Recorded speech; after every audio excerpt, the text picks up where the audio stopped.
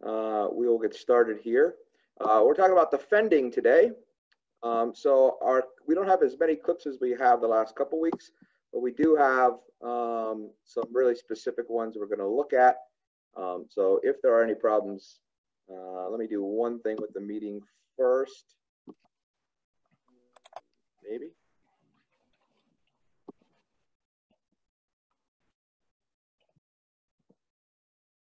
No, this doesn't like me right now.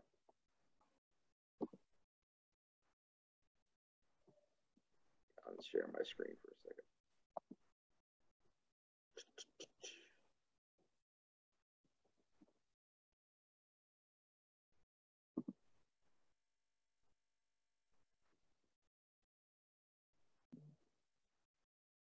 Okay. All right. Optimize and share now.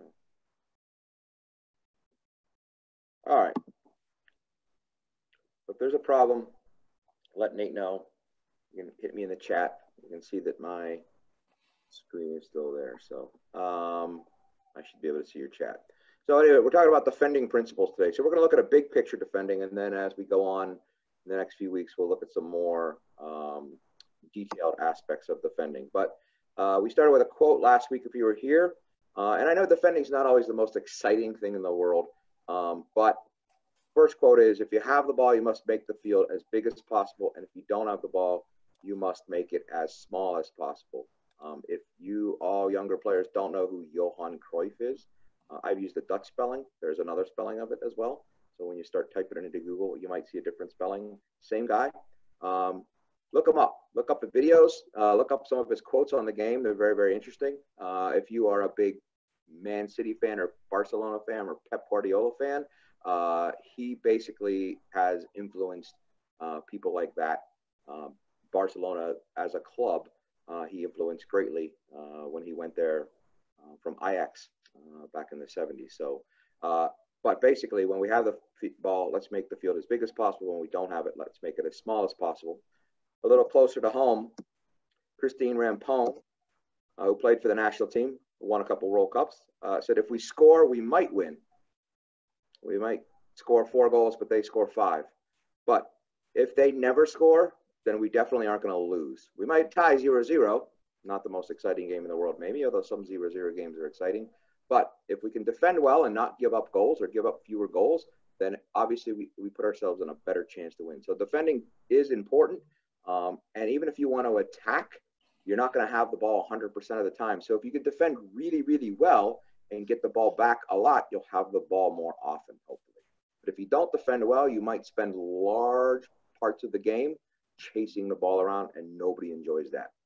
So game principles, basically what we can define defending as is deny the most dangerous spaces opponents can exploit, force them into predictable areas, all right, and then apply maximum individual, so one person, and collective pressure, more than one person, possible, because ultimately, yes, we don't want the other team to score, but really we defend because we want the ball back, all right? Not allowing a goal is definitely a major part of it, but our really needs to be, can I get the ball back? So that's our overarching principle. The other parts of it is pressure. So we say, can we affect the ball carrier by eliminating as much space as possible? Now, we might want to get really close to the ball carrier, as close as we possibly can, but we may not be able to get very close. Even then, we can still affect what the ball carrier does. And we'll definitely see some of these in here. So if you have a pencil and paper, or even your phone, as I complete the slide, you might want to take a picture or write this down so you can refer to it and look at it as you're going along. So force. All right, can we channel the ball carrier? Can we just kind of make the player with the ball go into areas where we want them to go? All right, and that's predictable for everybody on our team so that we can shrink the field and make it smaller. If we can defend a smaller space, that makes our job much, much easier. If we have to defend the whole field, that's a much, much tougher thing to do. And then we want to deny. So can we eliminate the dangerous spaces that allow the opponent to get closer to our goal? Those tend to be in the middle of the field. So we want to eliminate those. If we can get a lot of pressure to the ball, then we want to eliminate as much space close to the ball carrier. If we can't get close to the player with the ball, then we're going to need to eliminate eliminate space that's dangerous, that's further away from the player. And probably, well, not probably, but most definitely closer to our goal. So think about long balls that are played in behind us. All right. Those are things where we might have to defend the space behind us more than the space in front of us, because we want to deny their ability to get to that most dangerous area of the field. So our objectives, again, can we win the ball back? That's our first objective. All right. Again, we don't want them to score goals, but if we have the ball, unless we're really, really done with it or really, really unlucky, then it's going to be very difficult for them to score a goal. So our first objective needs to be to win it back. Our second one, can we destroy it? So can we just not allow them to have organized or sustained possession? So we want to disrupt what they're doing. That might be a tackle.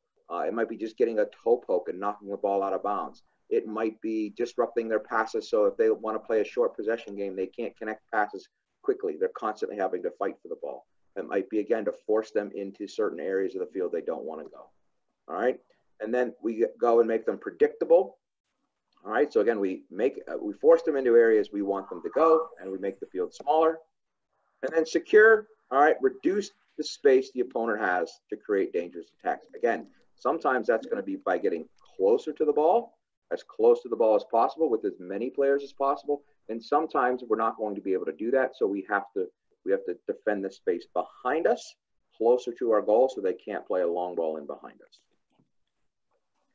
So defending strategies. So can we dictate the game without the ball? Even though we don't have the ball, can we make the game go the way we want? All right, if they want to play a lot of long balls, then maybe we get enough pressure on them where they can't play the long balls, or we drop deep enough, quickly enough, so when they play a long ball, we're in position to win it and it never gets behind us. Force play into predictable areas. Again, that's a big one that we really, really need to think about. All right, it's not just kind of running up at a defender or at a player with the ball and just putting pressure on to put pressure on them. We really need to be thoughtful about it. And then whenever we can we create numbers up? Can we squeeze them into smaller areas, and can we put a lot of pressure on them? We're going to have to win individual battles. All right, how we're going to do that? Some coaches might like you to intercept the pass more. All right, some coaches might say, hey, I want you to put in a lot of tackles. It's just going to depend somewhat on what your coach prefers. Sometimes it might prefer on what kind of game you're playing. If you are playing a team who likes to dribble a lot, you're going to have to put more tackles in. If you're going to play a team that wants to pass a lot, then you're going to have to try to read those passes and maybe intercept a few more. If you're playing a team that wants to play long ball, you're going to have to probably win balls out of the air. Maybe not necessarily in the air, but you're definitely going to have to be able to win duels with the player to win the ball out of the air. So how we win individual battles is going to change based on all those kind of factors. Deny penetration centrally or between our lines, so that line between particularly our back line, whether you play with 3 or 4 at the back, and then midfield. All right. If players get in there, if the opponents get in there, it can be difficult for us to figure out who's going to go and deal with that player. And then the most dangerous area of the field is inside the penalty area. All right. So can we dominate that space inside the penalty area, especially in the middle? Basically, if you think about the width of the 6-yard box, can we dominate that area in the penalty box that's equal to the width of the 6-yard box? So our tasks. So we talk about, these are strategies. These are things that we need to do. These are ideas. So force play into predictable areas. But now these become tasks. So our first task as a team is we have to put pressure on the ball. In order to regain, in order to disrupt, in order to force, in order to deny, we've got to get pressure on the ball. And then we've got to create numbers. So our team has to be willing to do the work and get into areas where we can have more numbers than they do. All right. We have that first player. So that very first point that we discussed, primary pressure. All right. That a lot of coaches probably will refer to that as pressure. Obviously that word is the same, but I say it's primary pressure. It's the first person to pressure. The secondary and support pressure, probably the term you've probably heard a lot is cover and balance. I don't particularly use those words because cover to me is a passive word. It means I'm waiting to see if something happens. The way I like my teams to defend, I like my cover defender to actually be more active. I like them to be somebody who tends to win the ball. I like them to be more aggressive. So I just use a more aggressive word. I say they're secondary pressure. They're the second layer of somebody who's going to go and apply pressure instead of being somebody who's covering and just kind of waiting for something to happen. So those terms are interchangeable. Again, and your coach might have a different phrase. The important thing is that you just remember the concept. So for me, secondary and support pressure, that's going to be as close to the player, that primary pressure, or the pressure defender, as possible.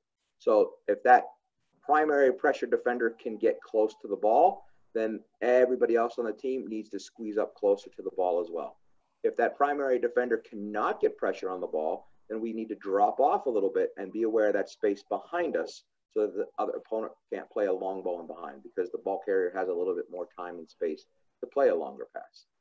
And then once we force the ball into predictable areas, we have to get those numbers in there, and we have to go in with the purpose of, again, regain the ball. Can we win the ball? Can we tackle the ball? Or can we at least keep it there in that small area and not let them get out? More team tasks. If we lose the ball, all right, this is going to be true of every team pretty much. If we lose it, can we get it back right away? How quickly can we get it back? Now, if we can't get it back right away, every team might defend a little bit differently. All right.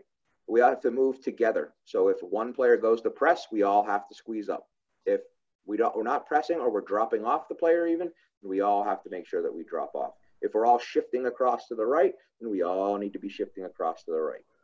So we can't just have some players doing one thing and other players not doing anything else, or doing something opposite. Otherwise, think about if you play in the back line and you want to play an offside trap. If you're playing a back four and 3 players step up and 1 player just chills out and stands, well, guess what? Good chance the other team might be onside. So we didn't have that collective movement that we needed, and now all of a sudden that team's onside and behind us going to goal. All right. Team task: can we keep play in front of us? All right, as many lines as possible. So we got the defending line, the midfield line, and the forward line.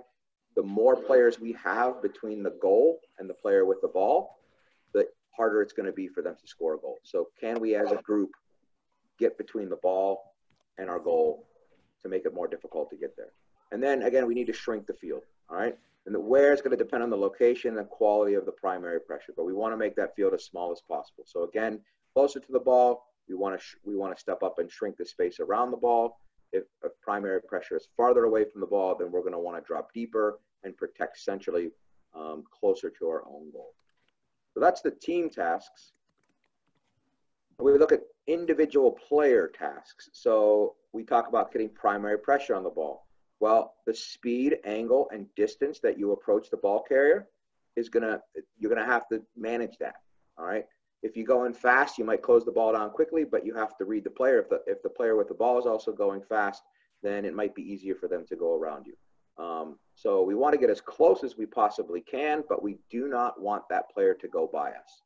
And when we get as close as we can without allowing the player to go by us, if we can't win the ball or we can't tackle the ball, then we have to make sure that we are making that player with the ball go where we want them to go. So we dictate the game. All right. We don't allow them to decide, are they going left? Are they going right? We say, hey, I'll let you go to the left. I am not going to let you go to the right. Now, everybody else on your team knows.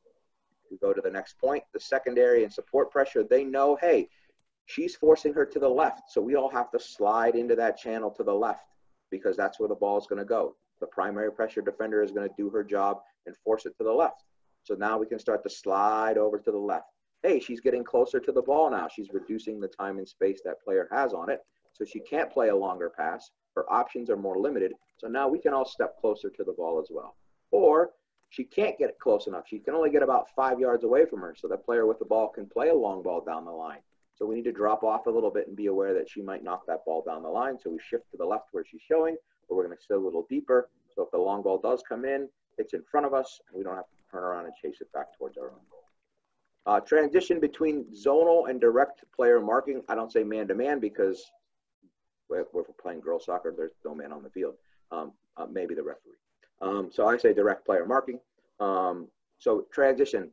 If your team most teams I think play zonal. There might be some teams that play man-to-man. There's nothing wrong with either one. But at times you're going to have to shift. Even if you play man-to-man or direct, you mark your direct player, you are going to have to, at some point, you're probably going to end up in a numbers down where the attacking team has 3 players and you have 2 players. Well, you are by definition at that point playing zonal defense. So we need to shift into those 2 things sometimes. The most frequent scenario that you see this happen is when the ball goes into a wide area close to the goal we're defending, and the opponent is going to serve a crossing. At that point, the players in the box need to, as much as possible, pick up a direct opponent and mark that opponent and stay with that opponent until the ball is cleared. All right, so that would be a time where we were zonally defending, and now all of a sudden the ball's in the box. I've got to pick up the closest player, and I've got to stay with them the entire time. All right, and then another task is immediately confront an opponent. So I might not be marked, so the ball is played from one player to another player on the opposing team. As the ball's traveling from that first player to that second player, we have to confront that player, especially if that ball is being played forward. All right, especially if that ball is being played. If it's being played back to the goalkeeper, then we may not. But if it's being played forward or being played behind or between lines, then we have to get pressure on it as soon as we can. So one more slide of tasks. All right, we need to win our individual duels. All right, that comes down to a player. All right, we said that's a strategy, but for overall defending, now it comes down to how am I going to do that? All right, so that comes down to the individual players to win those battles with the opponent that's closest to you or with the opponent who has the ball. Clarity of action. So when I step on the primary pressure defender and I am stepping to an opponent with the ball, what is my purpose for stepping to that player? I need to know that as I'm going into it. I can't just sprint at them as fast as I can and say, well, let's see what happens here. I need to know, am I stepping to, hey, I think I can win that ball. All right, and a lot of coaches, they'll talk about external, meaning you probably heard this, when do I pressure? Well, there's a bad pass to that player, or they're facing their own goal, or the ball is bouncing, or the ball is played in the air, or there's a bad first touch. Those are cues that tell you, hey, I need to go put a lot of pressure on the player. But there are some internal cues as well for players, and that is, how fast am I? Can I get there? So the more likely you are to be able to do one or two, regain the ball or tackle the ball, destroy it, then the faster you're going to want to go in to close the ball down. If I can't do that, then I've got to think, okay, maybe I can't go in as fast as I want. But can I get there and direct the ball carrier? Can I force him or her one way? If I can do that, then maybe I'm going to go in pretty hard. All right.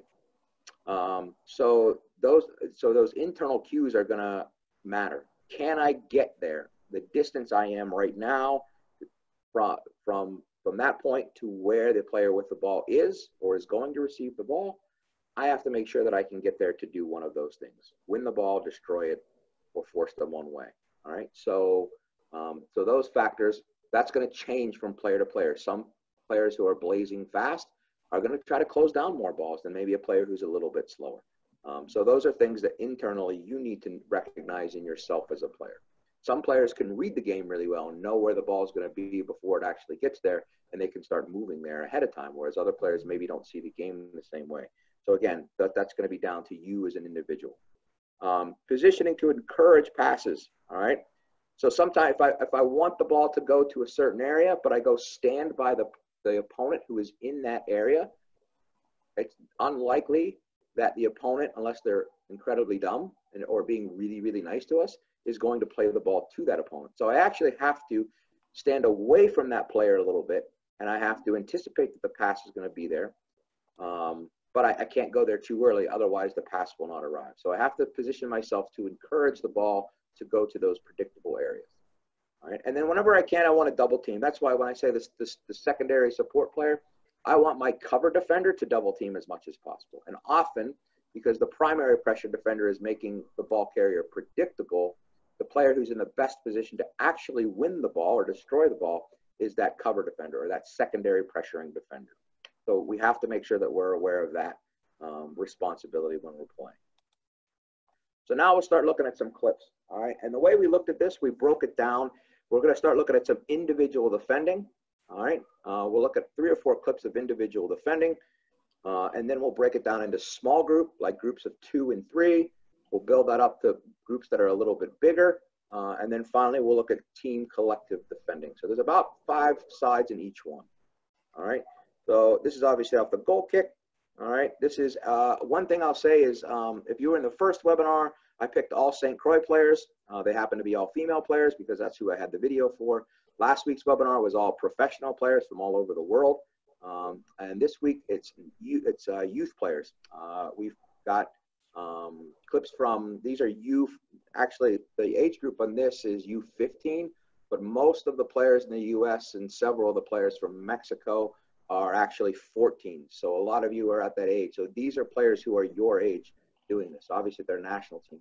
I've also got clips of the boys from the DA playoffs last year, the semifinals, LA Galaxy and Solar from Texas. Those are U16, U17 players.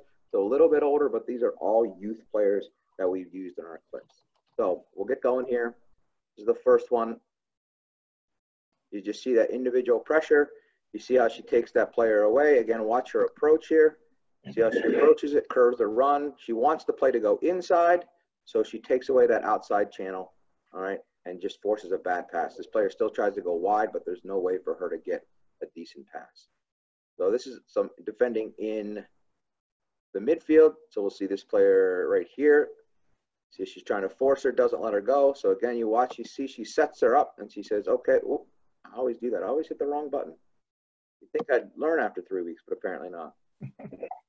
So, oh, all right, that one wasn't me. I hit the right button there. I think, at least I thought I did.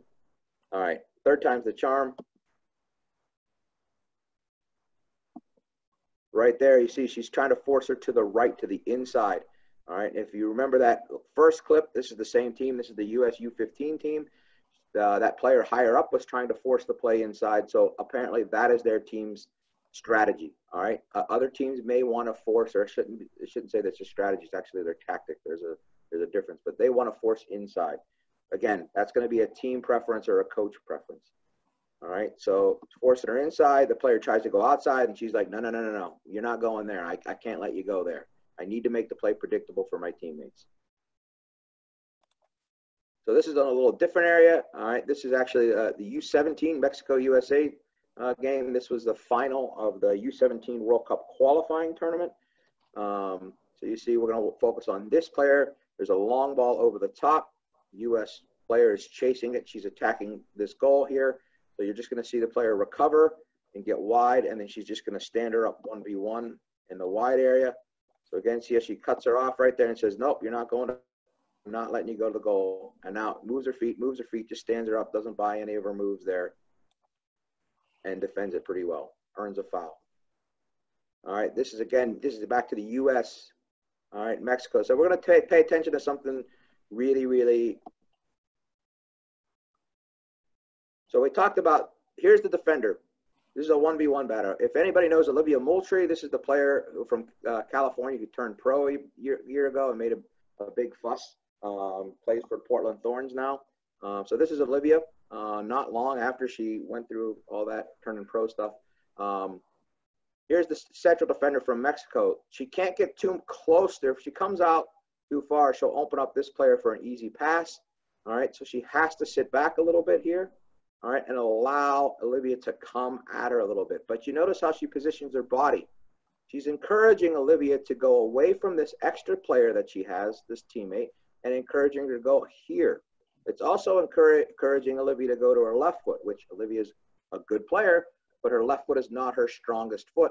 And so she's doing this. So even though she's at least 7 yards away from her, the way she's positioning herself, all right, is affecting what Olivia can do. So we ideally would like this defender to be here, closer to her, but even though she's far away, she's still able to affect her with her movement, body position, all right, and instead of moving towards her, she's just going to wait for Olivia. She knows Olivia's dribbling at her. She knows she wants to go try to score a goal. So she's just going to let her come to her and read it and go out wide there. So we'll play that one more time all the way through at speed. You just see it. She sees what's happening. Now she holds her ground, waits for her to come, puts the tackle in, all right, and kind of kills the danger there. All right, I think we have this is one more individual defending clip in midfield. This is the player who's recovering across right here. And you see she's just going to keep her going inside. She wants her to go inside, See how hard she works to get around her there to make sure that she goes back to the inside. We have some more individual defending here. A lot of players reaching in to win the ball, not not effective. So we talk about that decision making. What are the tasks? You know, in this case, that's a clever little flick. But at this point, do we really need to win the ball? Probably not. It's 1v3 there. Again, she goes in to win the ball there, and the player gets around her and puts in a cross. Doesn't end up being dangerous, but it's a cross nonetheless. Now here we got a little bit, okay, we'll make them go back. So a little bit more patient defending there, all right, and they were able to get out. So that's the individual part. Now, Joe, can I chime in? Quick comment? Yes, absolutely. You want to go back? So just before, no, yeah, go back to that, the one where she's defending at the top of the box and she pushes her onto her left foot. Before you leave the topic. This one, yeah. Back one, that one. So just before you leave the topic of the individual defending piece, you know, I sometimes tell players, you know, play the game within the game. So like, if that's a matchup you're constantly going up against, you're going to want to pay attention to things like, is she left-footed? Is she right-footed? Does she like to come at you with speed? You know, what happens if you give her space and maybe just completely take away that right-footed shot? You know, what are the things that that player decides to do next? So like a lot of individual defending is, you know, what are the characteristics about that opponent? So like what Joe mentioned here in this clip, you know, this is a player, she wants her right foot, especially in this part of the field entering the box. So take that away from her and then see what else you can do. And it's pretty clear that was something that was kind of drawn up before that game ever started. You know, and as the game progresses, I'd start to figure out, you know, what does she do next? You know, because she's going to also try to adapt and try to, if you take away her right foot, what will she try to do next? And, you know, again, it's the game within the game. How will I shut down this particular defender? Because it may be, that answer may be different for the next opponent, you know, or the next player that comes at you. So I just want to throw that little bit out there. You know, pay attention to some of these cues within the game, and make sure you're using that information throughout the game to shut down, especially some of these unique players, because this is a very talented one here. Side on, nice and low, you know, concede the space. She's denying the shot, put her on her left foot. Why not? Let's see what she does. So anyways, I just wanted to throw that piece in there. The game within the game is something that I'll sometimes ask players to pay attention to, and those are things that I'm asking them to do. It's those individual matchups, those characteristics about the player.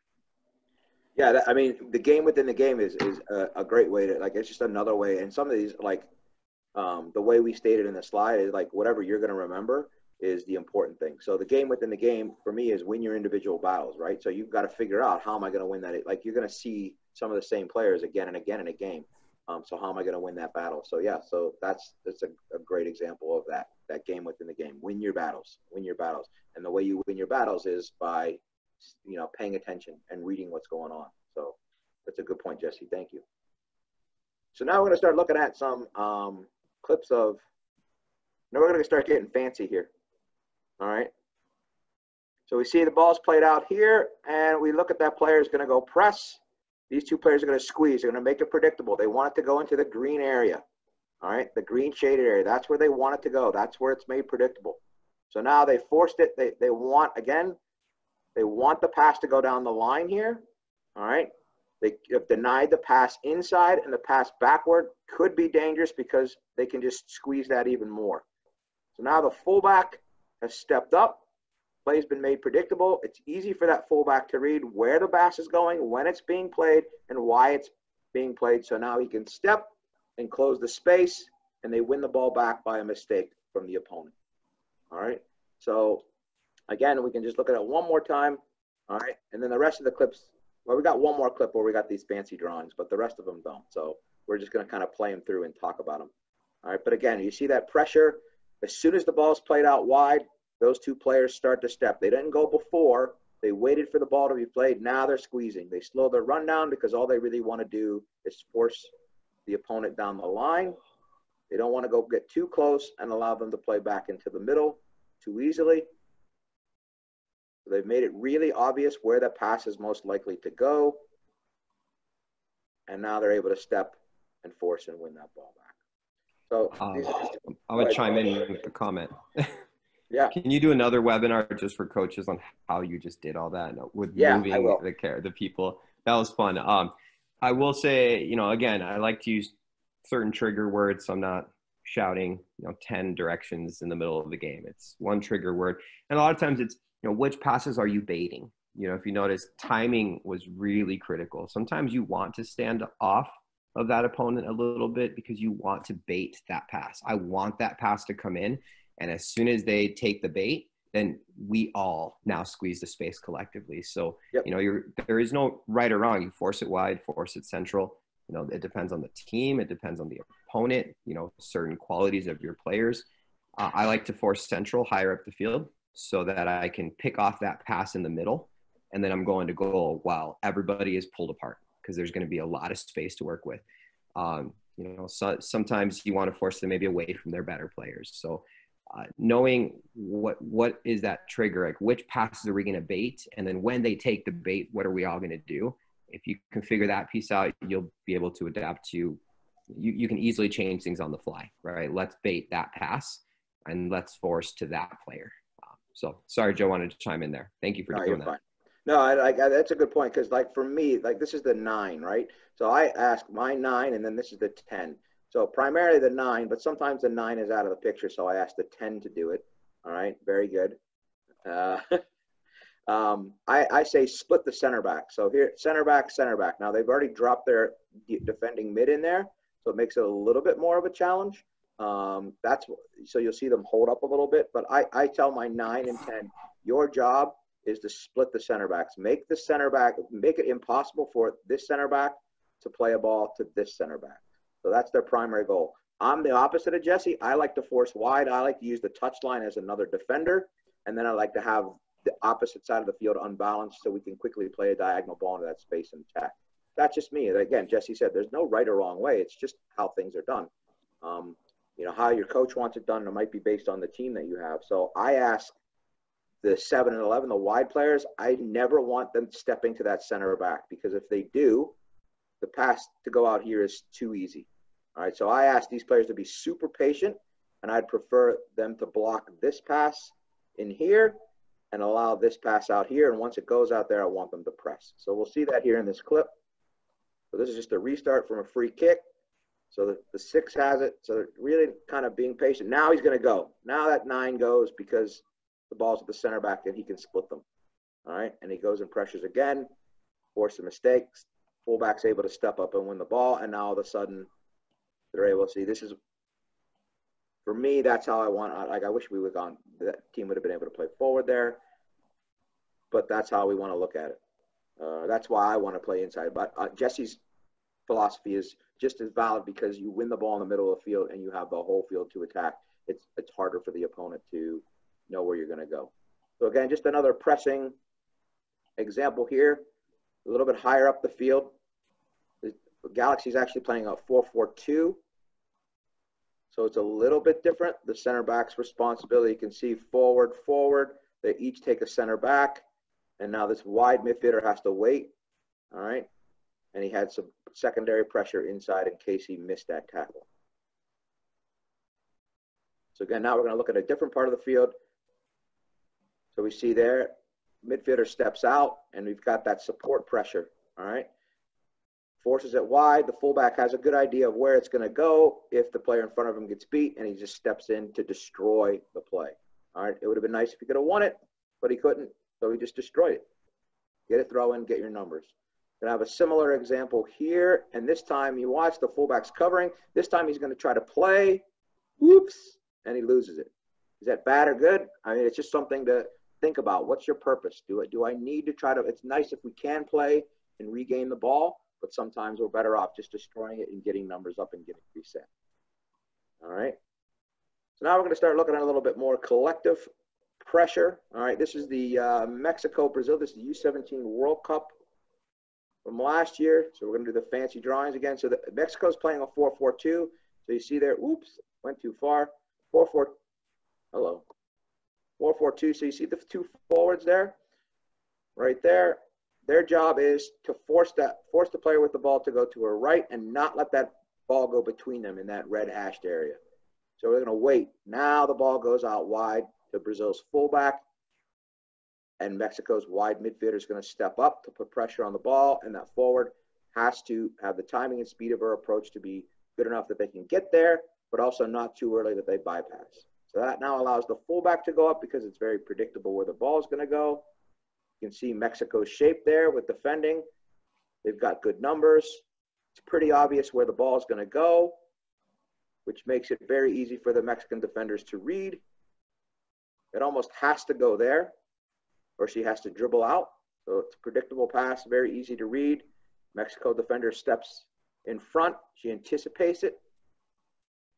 All right, she disrupts it. She doesn't win the ball, but she disrupts the play enough that Brazil just has to put a toe poke in. But the space there, the fullback now for Mexico is in a good position to go step and win the ball.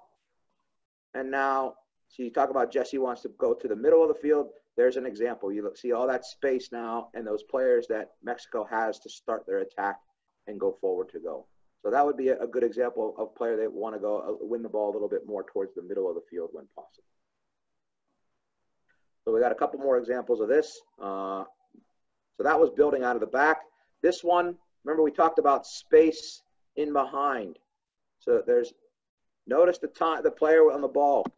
She wins it. She has time and space to play forward. So you see the defenders for the U.S. drop off. They try to play the long ball, but they can't because U.S. recognize, hey, the space that's dangerous is behind us. So we actually need to drop. We see the same thing again.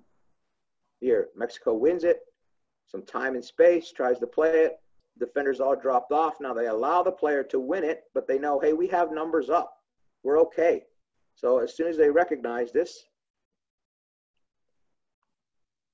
so they allow the target player to win the ball. They drop off. And now one steps up to put pressure because she knows she has numbers behind her and they can protect that space pretty easily. And now they regain the ball. Here again, Mexico, U.S. This time it's forced wide. They're trying to play the ball on the ground. Mexican central defender anticipates it, steps, disrupts the play, and allows Mexico to regain possession. The same one here.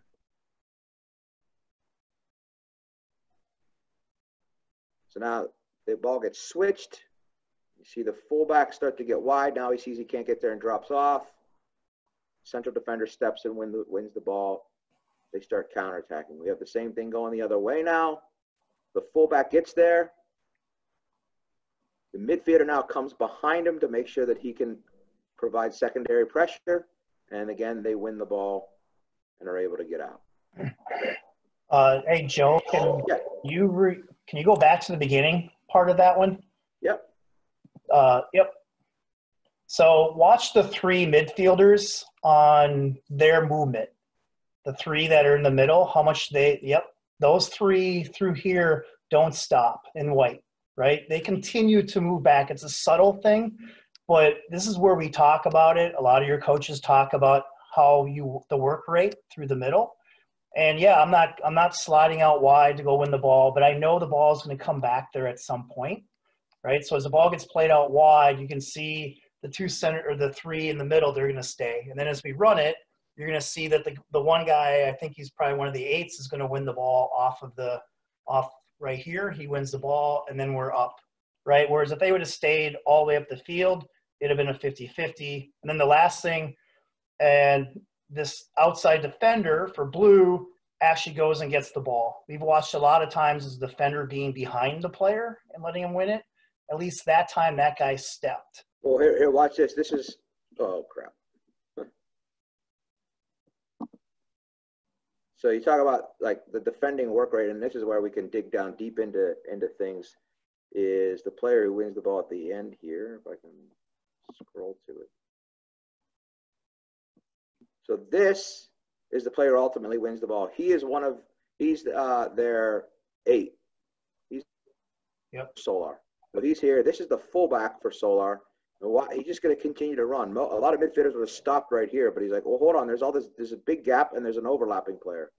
So he continues to do the work there. So Nate's point, like, there's a lot of work that goes into it, but it's also intelligence because he recognizes where the dangerous space is. His teammate has stepped out and left a big gap. Center back doesn't want to slide too far and get pulled out, so he just continues to do the work there.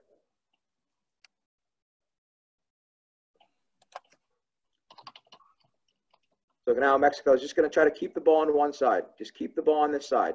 You see they're stepping, maybe a little bit over aggressive there. But we're defending in more numbers now and with the purpose of, hey, we need to keep them on the touchline. Once we have them on the touchline, now we can keep them to one side and have a better chance of regaining the ball. This is a really good one. This is one of my favorite ones. Just leading him into a pressing trap right here, all right? The only passing lane he really has is to this player right here, but this player is just waiting for it. He's not getting too close. He's baiting it. He's encouraging that pass. Not really sure what the Galaxy player saw there, but, I mean, the defending from Solar, the organization is really, really good. You see that player stepping in. Again, why am I stepping? Why am I closing the ball? Why is that player? He's going to try to win it, but that's a risky move in that part of the field, which almost cost them. Again, small numbers, kind of a ball we see a lot, ball bouncing in and around the box. Pay attention to these players. Look, going to force it back inside. This player's just waiting, and now's our opportunity to win it. The really good job of support. She's just a support player right now. There's the pressure. There's the cover or primary, secondary. This is support. Well, all of a sudden now she becomes the primary defender because, and I said often those are the players who win the ball. The primary pressure defender doesn't always win the ball. We see here, Nate talked about midfielders. Watch the recovery in here of the midfielders. Midfielder, taking away that gap centrally. And easy to win the ball back. Working together collectively to get it back.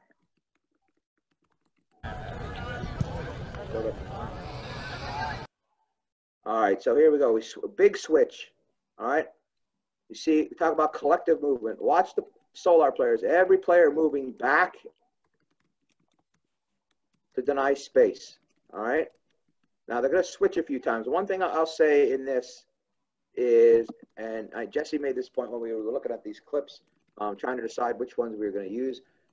Galaxy's able to switch the ball. All right, and one thing you'll see, particularly on the boys' side at the higher level, and on the girls too, at maybe a little bit higher level, is the ball's going to go back and forth a lot. Like we want to keep them on one side of the field, but sometimes we just can't do that.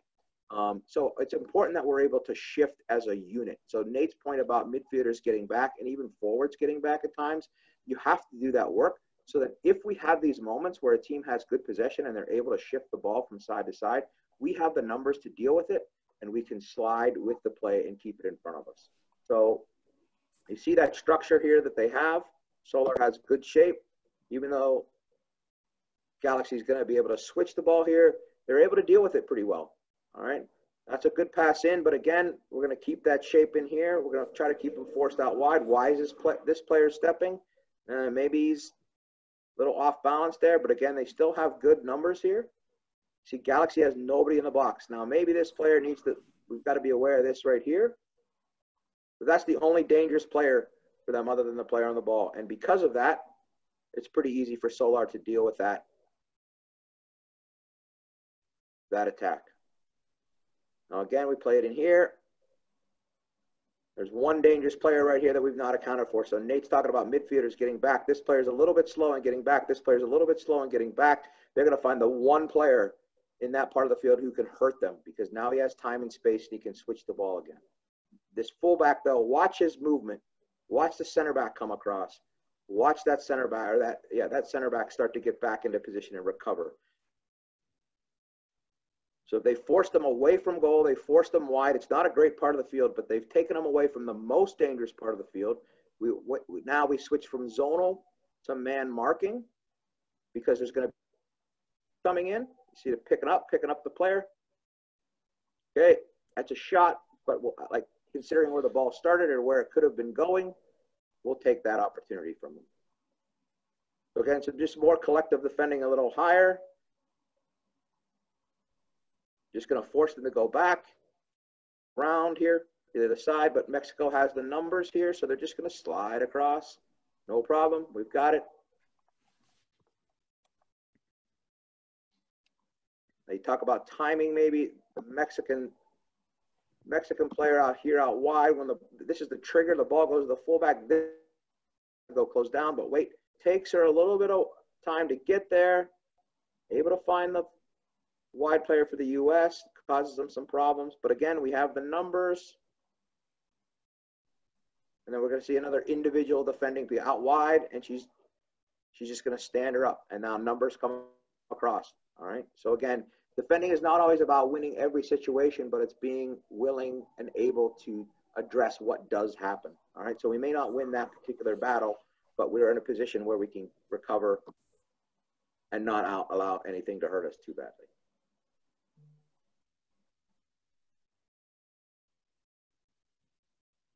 So again, even they got into a good spot, but you look how hard everybody's working. Extra numbers there around the ball. Look at how many players are around the ball.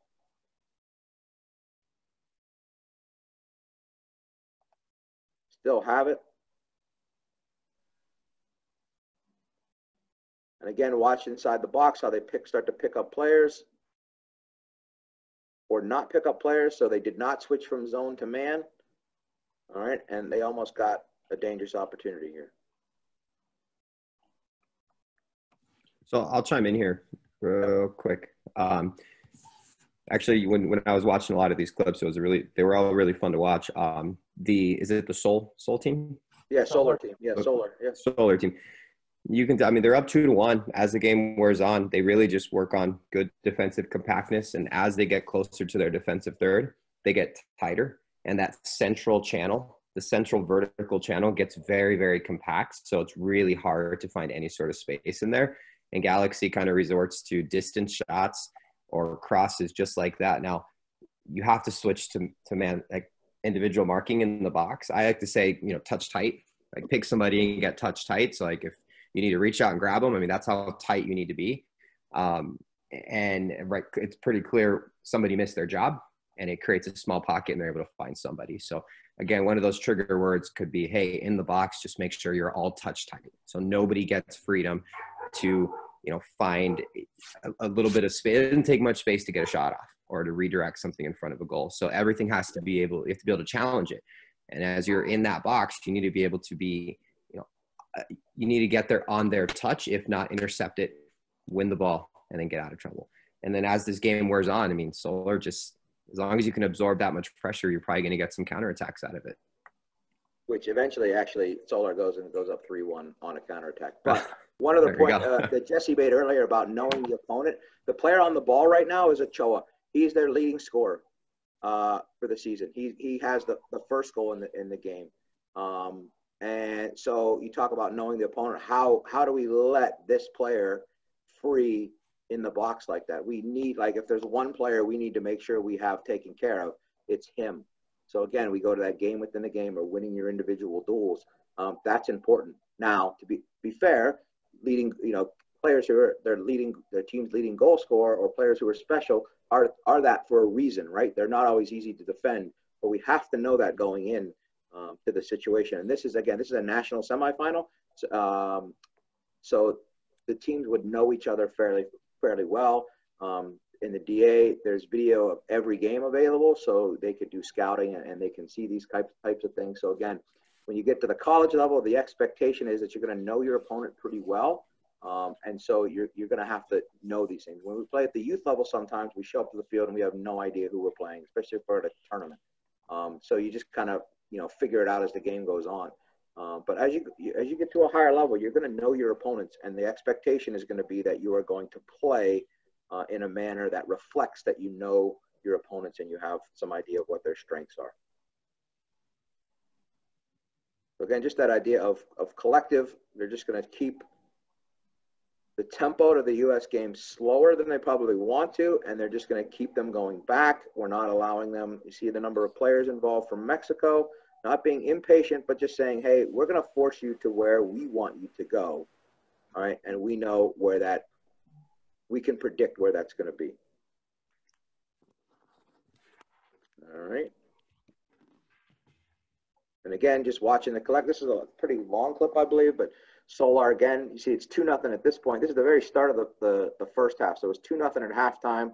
And you can see early on in this half what it's going to be like. Galaxy, you're down 2-0. We'll let you have the ball, especially in this area.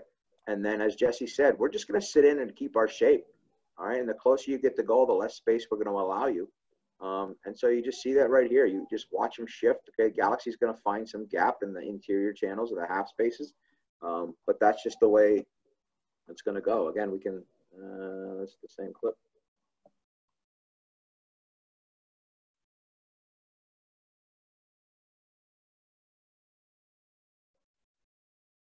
Again, just that collective defending inside. We see where the pressures. We know that the ball is going to get crossed in, so we've got to retreat, and we've got to protect this area of the field. All right, so we might not be able to get as close to the ball carrier as we like, but we can still protect the dangerous spaces. And you just watch the two central mids and how they're trying to force the play into certain areas of the field and deny it into others. And they're protecting the central area. How many clips now is this for Galaxy, like Jesse said, about the crossing in the box? This is something Solar is okay with. Now, this is pretty promising there. So, I mean, again, it's not always going to – you're going to have to avert some danger sometimes to defend well. It's not always about being good. Sometimes it's about being a little bit lucky. So we don't have enough pressure on the ball. Again, this is something we probably would drill down a little bit more on if we were looking at defending in the final third or defending closer to our goal. But overall, you get the idea. This is Galaxy actually defending, a rarity in the second half. See how quickly they put pressure on the ball, and now they're counterattacking, and now in transition, Solar has to defend. Again, they're just trying, they lost it, but can we keep them wide? Can we keep them? That's nothing. We're okay with that. At 2-1, we're okay with that. Keeping them wide and those kind of chances. So hopefully you got a pretty good picture of some of what we talked about in the slides. Again, next week we're going to work on playing out of the back. We looked at dribbling and passing cues the first 2 weeks. And so next week we'll look at drill down into playing out of the back. And the following week we'll look at some more of the defending aspects of it, about how we press closer to the goal we're attacking. So we'll drill down into that a little bit more, and then we'll do the same thing in the other areas of the field as well. So really appreciate your attendance today. Again, these are on posted to YouTube, so we will get them up. The first two are up as well. So if you ever want to look at them again, or if you have colleague coaches, if you have other coaches that you know, or if you have players, for the players, if you have teammates who didn't get a chance to see it, or if you just want to review it again, you can go onto YouTube, onto the channel, or you can go onto the Stay Active page on the St. Croix website, and then you can find it there. So again, thank you so much. Really appreciate it. If you have any questions, you can use chat by all means, or you can get in contact with me or Jesse or Nate or even your coach, and we can go from there. But thanks, guys. Appreciate it. Thanks, Joe. Have a good week. Yep.